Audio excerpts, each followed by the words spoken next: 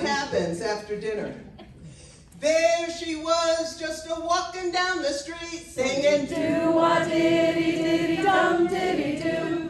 A snapping her fingers and a shuffling her feet, singing do-a-diddy-diddy-dum, diddy-do. She looked good, she looked good, she looked fine, she looked fine, she looked good, she looked fine, and I nearly lost my mind. I won that bet.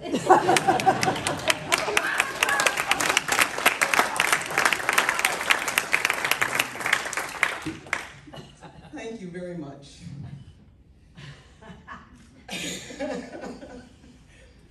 So, with a shout out to Dr. Susan Friedman of the University of Utah, I would like to talk about people and animals who are treated positively, feel that they have choice, who are empowered, tend to make the most active and significantly positive decisions.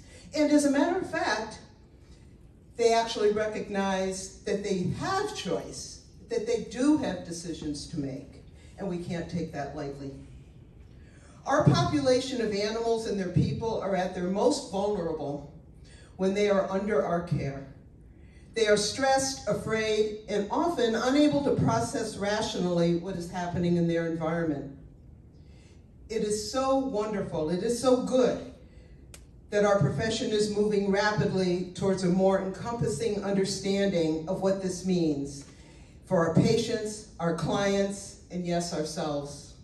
With the use of trauma-informed care, cooperative care, and the understanding that emotional support improves medical outcomes. In the current state of the world, we as veterinarians are in a unique position to model the most positive interventions and to push for implementation of humane, ethical standards which consider the means by which we accomplish our goals, not just the goals themselves. And the Ohio State University College of Veterinary Medicine is leading the way to a more choice-filled, ethical future for veterinarians and the people and animals we care for, and thus for society as a whole.